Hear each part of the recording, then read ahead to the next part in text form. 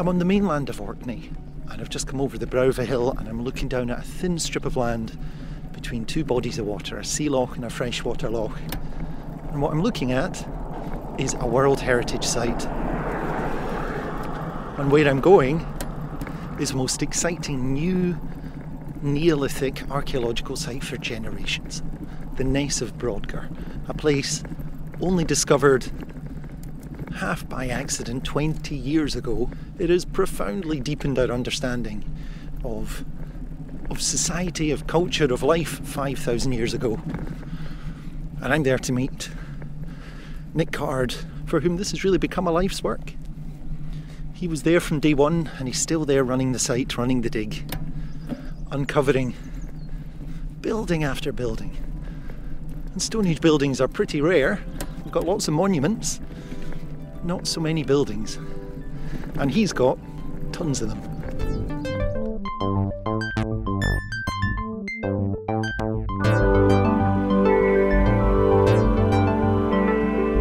My name is Matthew Magee, and I was always fascinated by standing stones I came across, wondering who put them there, how come they're still there, and what on earth were they for? Monumentality is very much a farmer thing. Someone put these here 5,000 years ago and they're still here, and that's magical. So I persuaded some experts to meet me at Scotland's most beautiful, interesting and remote Neolithic sites, and got on my bike to go and talk to them. By saying, I can make the sun come back and the days get longer again. Let's just build this monument and I'll show you. And they showed me how much we can learn about the sophisticated, connected, artistic lives of the very first people to give up hunting and gathering and settle down as farmers. Can you describe what the culture was that this was a part of? No. This is my journey, and these are the stories I heard. Welcome to Stone Me, investigating Scotland's oldest places.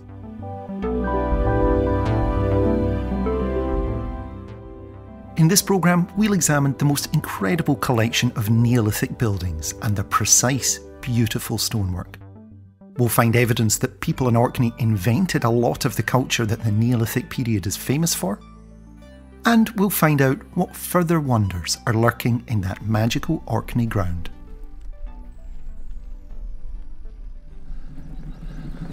Just coming down a slight hill with the isthmus, a little strip of land between the two bodies of water ahead of me, and the richness of what's around here is just ridiculous.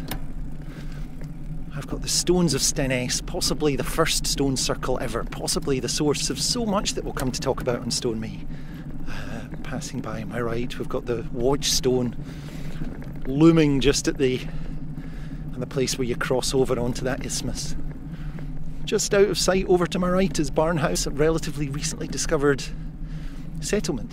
And then up ahead, raised up further down, is the magnificent, enormous Ring of Brodgar, the biggest stone circle in Scotland. So this place is just packed. Oh, hang on, that's not right. I have to turn. Yes, that's me cycling right past the site. Dazzled by the majesty of all the stones poking out of the ground, I forgot that my site wasn't much to look at all. It's all in the ground after all. But I doubled back in time to see a flock of geese land in the Loch of Harry, the freshwater loch to the east of the site.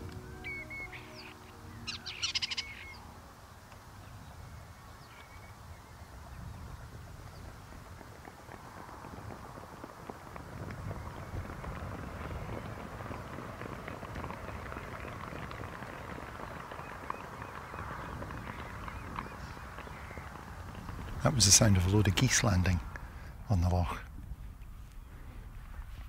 So I'm here at the Ness of Brodgar, and we're overlooked almost all the way around by hills, so we feel like we're just sitting in a wee natural bowl, and the sun is shining. It's a mild spring day. The big mountains of Hoy, one of the other islands, just to the west, bathed in sunshine. It's extremely beautiful. It's April, so the site is covered over by tarpaulins held down by tyres. It's only open to the elements for a few weeks each summer while the digging happens. But I've been here before and seen the buildings close up, and I can make out the outlines and shapes beneath the sheets. This is a site that's taken the Neolithic world by storm. Yet 20 years ago, it was just a field. My name is Nick Card. I'm the director of the excavations at the Ness of Brodgar. I work for the University Highlands and Islands Archaeology Institute, and also I'm chair of the Ness of Brodgar Trust.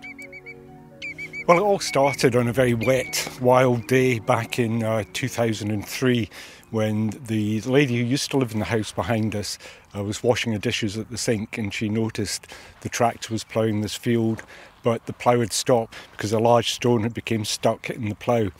So she went out for a look, and this large stone slab was obviously man-made. It had been kind of altered by the creation of large notches on one side, and the other edge had been beautifully rebaited. So they called in the archaeologists, and I remember distinctly Julie Gibson, who was county archaeologist at the time, Professor Jane Downs, who's head of the Archaeology Institute, and myself came out for a look. But what they in fact uncovered was the top of a piece of walling, very reminiscent of a very angular, symmetrical architecture we see at the neighbouring site of Barnhouse in Structure 2. So this got us very excited, because only the previous year these two fields had been geophysicsed as part of the World Heritage Geophysics Programme. Technical talk break. I'll be interrupting from time to time to explain some terms if they're ones that I had to go away and look up.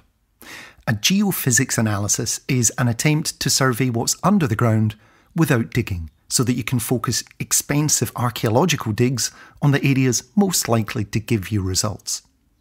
It uses magnetism, electrical resistance and radar measurements to give you a rough picture of what big structures lie beneath the surface. Back to Nick. Part of the World Heritage Geophysics Programme, and it showed that the whole of the tip of the peninsula was just covered in geophysical anomalies, rectangular ones, square ones, concentric ones, you name it, we had it. But as is ever with geophysics, it's sometimes very difficult to interpret. So you really had to put spade to ground and see whether this piece of Neolithic walling, how it related to all these other anomalies. And little could we imagine at that stage that in fact this was just the tip of the iceberg, and this whole peninsula, the tip of it, this huge mound which stretches, it's almost 250, 300 metres long, 100 metres wide, goes from the shore of the Loch of Steness to the shore of the Loch of Harry. It's all man-made, and it all seems to date primarily to the Neolithic period. Where we're standing on top of perhaps 3 or 4 metres of archaeology, and that is all Neolithic in date. But we're still excavating only about 10% of the site. You could spend the next 100 years excavating here and still probably not get to the bottom of it. The whole landscape, because we've done a major geophysics programme that now extends all the way from really the far skyline right the way down the peninsula and out towards Maes Howe and other large areas of geophysics around Skara Brae, that what you see today, it's not even the tip of the iceberg. There is so many sites here.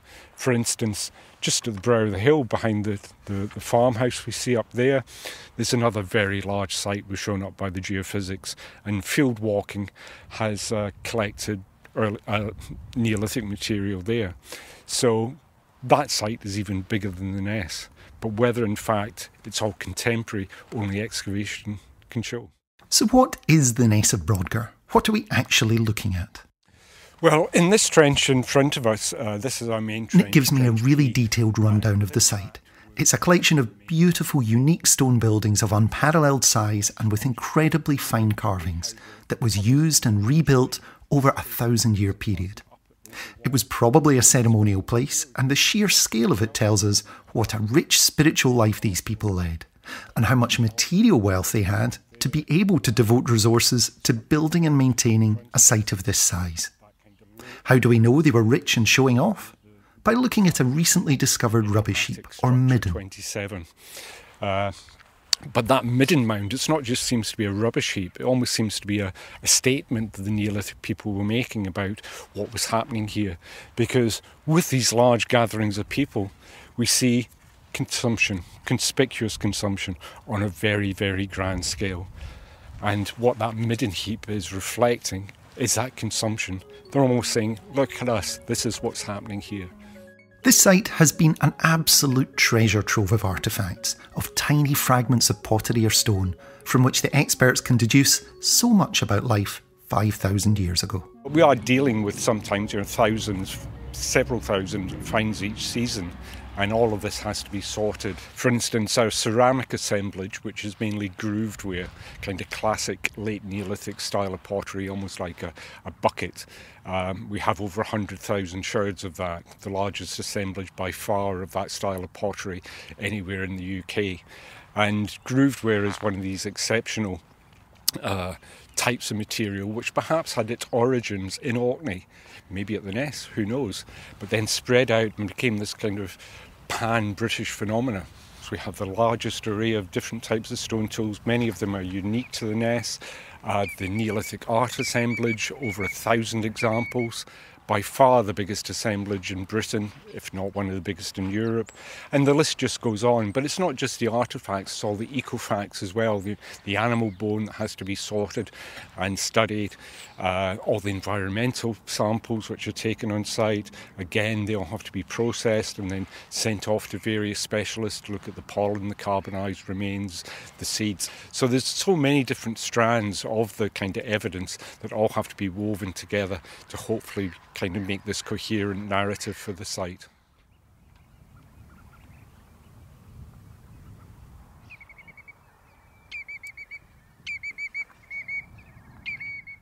I'm going to ask the question you'll hate being asked, and people in Neolithic really hate. What was it? That is the big question, I think, with so much of archaeology. What was it? How was it used? And the Ness, there's no simple answer for that, because the Ness was in use for probably over 1,200 years, longer when you take into account the Mesolithic activity, the pre-Neolithic activity that we found evidence for here. So over that 1,000 years, the Ness wasn't static. Think about 1,000 years in terms of British history. 1,000 years is the same time scale between now and the Battle of Hastings in 1066, roughly. And look at the way how society has changed and developed over the last 1,000 years. Well, the Neolithic was no different. It was a changing, dynamic society. So I think that how it functioned changed over those 1,000 years. But I think during its heyday, probably through much of its life, it was a place of gathering. If you want to try and kind of distill it into a few words, it was a place of gathering where people came at particular times of year. Maybe from not just across Orkney, but maybe from much further afield as well. So not a village, not a town, buildings used for ceremonial or social use? Yes, I think that when you look at the scale of what we have at the Ness, some of these structures, you go to Skara Brae and you look at the size of the domestic dwellings there and compare it to what we have at the Ness of Brodgar. Some of these buildings would consume 3 or 4 Skara Brae style houses within them. They are huge. So we think of them more in terms of kind of community buildings, maybe where people came at particular times of year to celebrate particular events. And we have thought that maybe these structures were built by different communities from across Orkney, all wanting the presence to be felt here at the Ness of Brodgar, this very, very special place. But then again, we're starting to maybe see how some of these buildings had different functions. So there's lots of questions, and it's only through the post-excavation analysis that we can really start to unpick how these structures were used. And did they just walk away, or did they actively destroy buildings, or how did the end come? Well, I think it wasn't just an overnight process. I think this was ongoing over several generations possibly, although the big bone deposit that we see being placed around Structure 10 seems to have been part of a major feasting event, which maybe was there to commemorate the Ness as it had been, but also maybe to celebrate a new beginning, changes happening in society with the introduction of Bronze Age, Chalcolithic type material. But I think it's no easy answer again about what happened at the end. But what we do see is that some of the buildings are dismantled, some of them are almost levelled, but also they're filled in with layers of midden and rubbish and collapse in the buildings, but also vast amounts of midden material seems to have been deliberately placed. So it's almost like they're trying to destroy the memory of the Ness. So it's a difficult question, and hopefully more post-excavation will kind of enlighten us there. We've learned so much about Neolithic culture from Orkney. If there's a Rosetta Stone for decoding Neolithic culture and society in Britain and Ireland, then Orkney is it. The stone tools found here that come from the island of Arran in southwest Scotland, or the axes from stone quarried in northern England, or the designs and architecture based on those in the Boyne Valley in Ireland, they show us how interdependent Neolithic people were. They sought each other out. They created enough of a common culture that they could gather together in rituals and ceremonies based on a shared spirituality. They copied each other and then went home to bolster their status by bringing art, style, objects and techniques to their own communities. And perhaps simply because Orkney buildings were made in stone and not wood, and so the material survives. Or perhaps because it was particularly wealthy. Or maybe because its sea location at the tip of Britain made it easily reachable. For whatever reason, Orkney always appears to be at the centre of any consideration of Neolithic culture in this part of the world. Can you describe what the culture was that this was a part of? No. I think that, it's very difficult to, well, you can generalise, but I think what you've got to start doing is trying to unpick kind of particular areas, like Orkney as a whole, and then try to relate it elsewhere. We've found material here from, for instance, pitch stone, a type of volcanic glass from the island of Arran, down the southwest coast of Scotland. We've found an axe blank, which probably came from some of the great Neolithic axe factories in Langdale in the Peak District. A lot of the art, the ideas sometimes are just as important as the actual direct evidence, but some of the art here is only comparable to what you find in Ireland. So there's lots of ideas and probably people moving around, but it just emphasises that connectivity across Britain, that I think it was very much a maritime society, and the ideas not necessarily moving across the land, but ideas and material being transported by water. And so we think maybe at certain times of the year or certain festivals, people would have travelled from Arran, from the Western Isles, from England all the way up to here for ceremonies. Is that one possibility? That's one possibility. I think there's many different ways of interpreting that. How did that pitch stone, for instance, get from Arran up here? Was it just a single direct route, or was it traded, exchanged up the west coast between communities? But having said that, I think that we are seeing material, so much foreign material being brought to the Ness that you do wonder that the Ness was maybe a pilgrimage site, and its kind of status, its significance was known not just across Orkney but much, much further afield. I think Orkney was a special place, but as was portrayed in a BBC series a few years ago, Orkney being the capital of Neolithic Britain is a total misnomer, total non-starter. Well, Neolithic capital or not, Orkney experienced the same massive flowering of art and culture that's a hallmark of this period. This moment when we settled for the first time as farmers wasn't the first time that we made monuments in stone or etched patterns into pots, but something happened 5,000 years ago that resulted in the use of decoration and craftsmanship to create objects whose beauty shines down through the millennia. Maybe it was the settling that did it, the fact that through farming we could generate a surplus and so have food available for people who didn't work in the fields, but who laboured over stone, antler and pot. And there aren't many better places to see the outcome of this than the Ness of Brodgar. At the Ness we find incised and peck designs on many of the walls of the buildings, so you've found big architectural piece of stone that's been decorated, usually with just very simple geometric designs, but this is kind of reflected on the art, the decoration you see in pottery. And at the Ness we're discovering many new types of designs, but also the use of colour in those designs as well, whether it be in the pottery or indeed the walls of these structures. Well, I think some of the houses, some of the domestic structures you see in Orkney have very, very fine architecture, but at the Ness they seem to take that to a different level.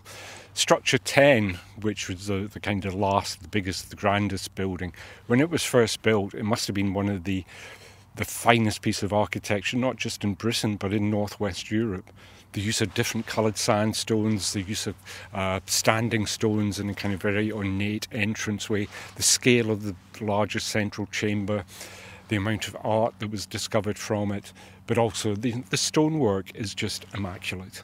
Little imperfections in the stones being removed, stone being brought from many different locations across Orkney. But even some of the earlier structures, the ones that we term so-called piered structures, where they have these kind of stone piers projecting from the inner wall faces to create kind of recesses along the inner walls. Some of those are so fine, it's just jaw-dropping. Some of the stonework that we find here is only comparable to what you might see in Maze Howe, the finest chamber tomb in northwest Europe. And in fact, one of the structures, structure 27, in the trench on the far side of the site, it's even in some ways more special. Last year, although most of the stone had been robbed out in prehistory, we have uncovered one of the outer wall faces, and the stonework is the finest I've ever seen in a Neolithic context in the UK. But it's also the techniques that we're using in that structure, where the inside was actually clad in upright stones, orthostats, that were partially held in place by massive, almost standing stones placed on edge, some of them over 4.5, getting on for 5 metres long. So again, it's a unique style of architecture. But I think when you look at the Ness itself, it's the scale of what was happening here. That when you think about the implications of what the Neolithic population might have been like, but what they were doing here, it's not just, for instance, a consumerism of huge amounts of food materials, but also kind of the building materials they were using. Tens of thousands of tons of stone had to be quarried, transported here, and then constructed into these wonderful buildings. But also the use of stone on the roofs, stone tiles, and by implication, large amounts of timber must have been available. I think most of that would have came from the sea as driftwood, but it's still kind of the logistics of the site. We knew that, you're looking at some of the stone circles like the Ring of Brodgar to actually excavate the ditch, put up the standing stones, etc. Takes a lot of person power. But the Ness, I think, takes that to a different level, different magnitude of accomplishment. As Nick suggests, the Ness has led to some fairly excitable claims about it and Orkney in the Neolithic period. It's undoubtedly important, but Nick says it's deepened our understanding of the period rather than turned it on its head. Well, I think it probably hasn't overturned much, but what it has is emphasised that, how we view the Neolithic, what they were capable of. When you look at, it's not just the Ness, it's the whole kind of landscape, further excavation, for instance, the Ring of Brodgar, and several other Neolithic sites in Orkney, never mind the multitude of other Neolithic sites being excavated elsewhere in Britain. So it's bringing all that evidence together that is really kind of changing our views about how dynamic this society was. But at the Ness, for instance, it has been suggested that the Ness has kind of flipped the map of Britain on its head, and that rather than being a southern-centric society, that in fact Orkney was very, very important.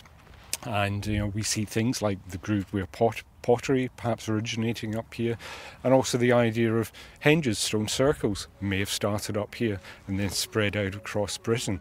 There is one charge against Orkney, that its archaeology gets disproportionate attention and funding because of an accident of building materials. People here built in stone, not in the wood of the Cursus monuments or longhouses further south, because they had access to the local easily split, easily worked stone, and also probably because there were fewer trees here than elsewhere.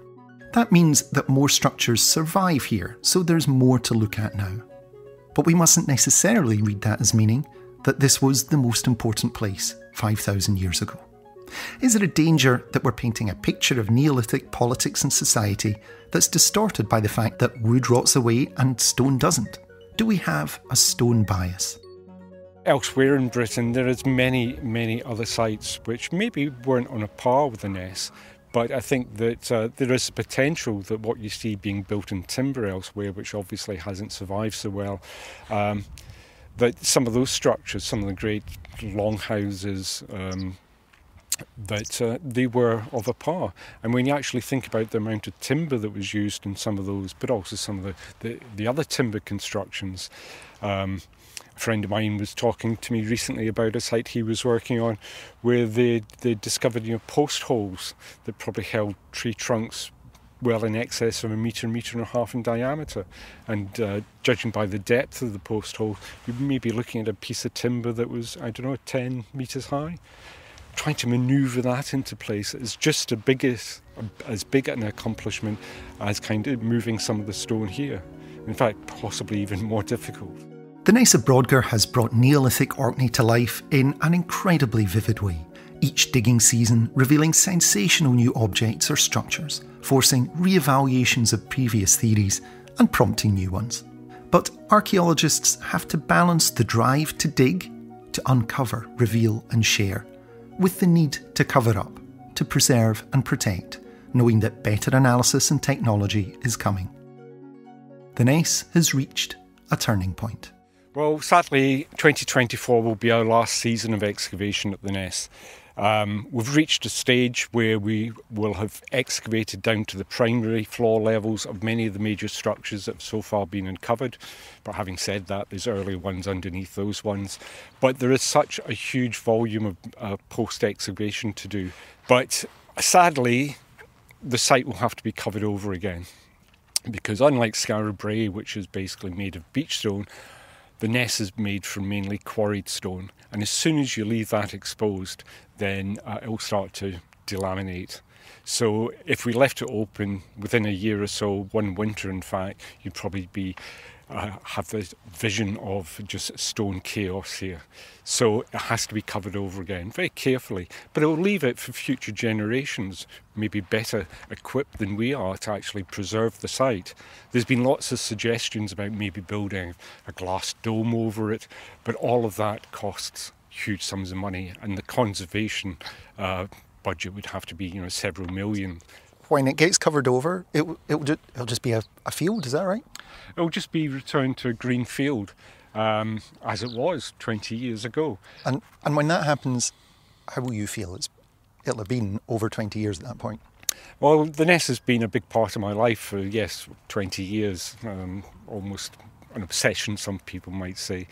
But I think we will have done the best for the archaeology, and the archaeology is our major concern. But I think the Ness will still not be forgotten about. We want to keep it there in the public's eye, in the academic's eye as well. So we're looking at ways of presenting the site virtually through augmented or virtual reality, maybe with apps, so that when people walk by the site they can look over and see how the site was during excavation, but also as it was perhaps thousands of years ago during its heyday.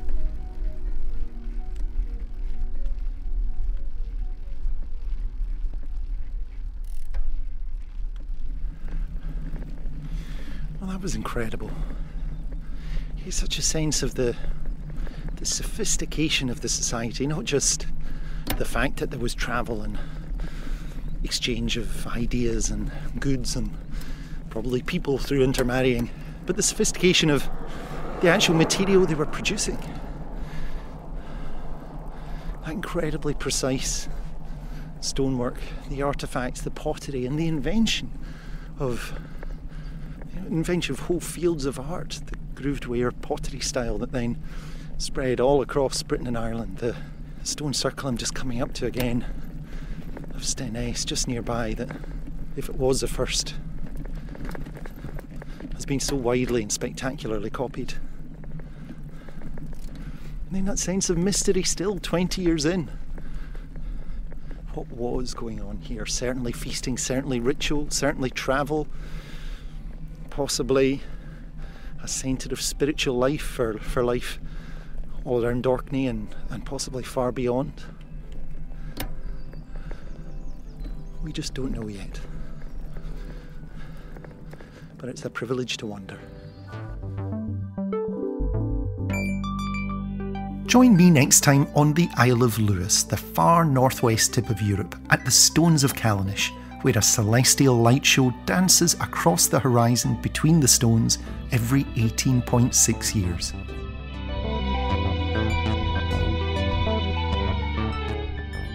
And if you'd like to support what Nick and the others are doing at the Ness of Brodgar, it's really easy. Just visit the trust that funds and promotes the work at nessofbrodgar.co.uk/trust, or follow the link in the show notes. If If you've enjoyed this programme, then please do share it, or even better, like and review it wherever you get your podcasts. And you can support more programme making by buying me a virtual coffee at ko-fi.com/stoneme. See you next time on Stone Me, investigating Scotland's oldest places.